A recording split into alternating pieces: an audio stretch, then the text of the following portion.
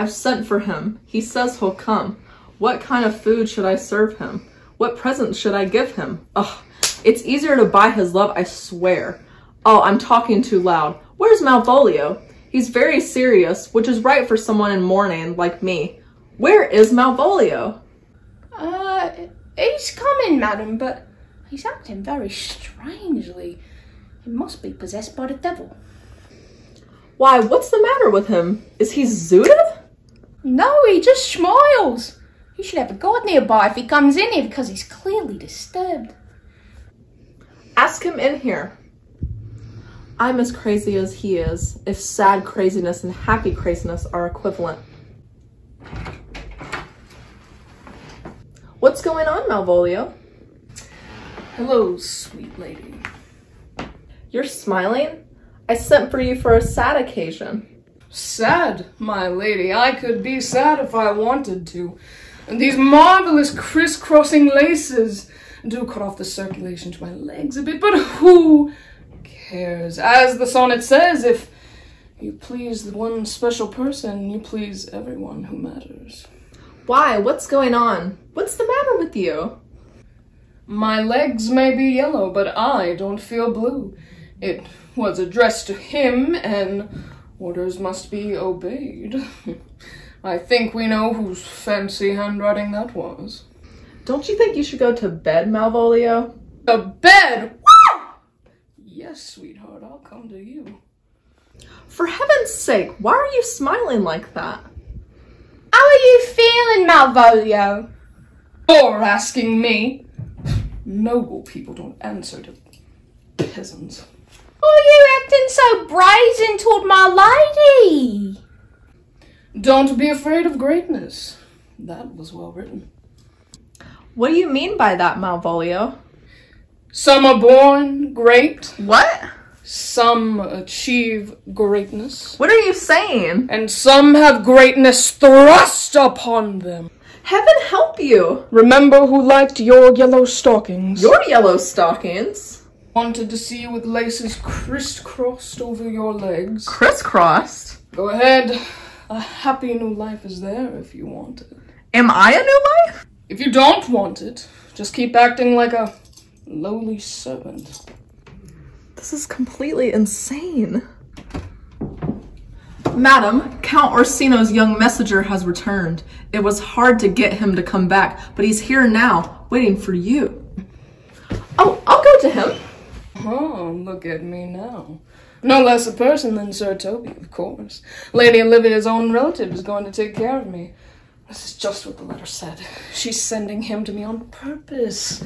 So I can be rude to him just like she said in the letter. Get rid of your low-class trappings, she said. Argue with a relative of mine like a nobleman and be rude to servants. Talk about politics and affairs of state and act free and independent. And then she explains how to do it.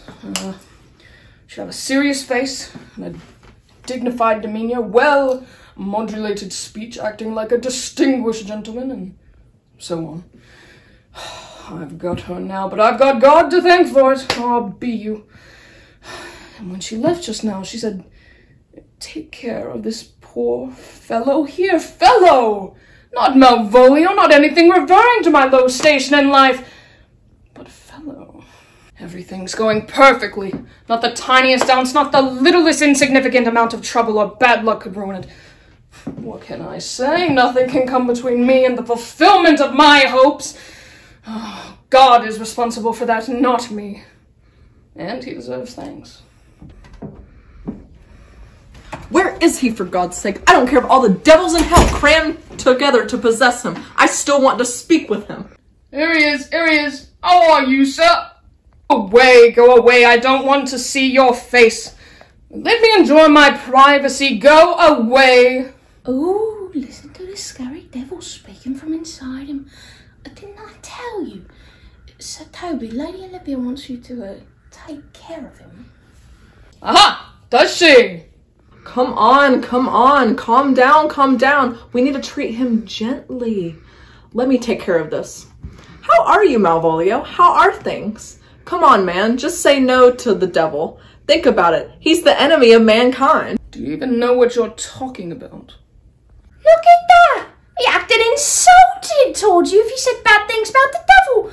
I hope to God he's not bewitched. Get a urine sample, take it to a witch doctor to find out. Sure thing, we'll do it tomorrow morning. My lady would never wish to lose him.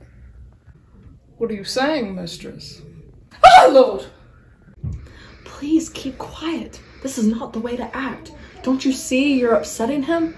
Leave me alone with him. Gentleness is the only way to go. Gently, gently. The devil inside him is rough, but we can treat it roughly.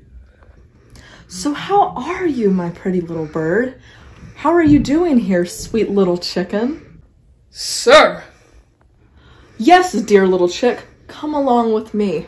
Shut up, man. You're serious enough to know not to play games with Satan. Damn that dirty black coal miner of a devil.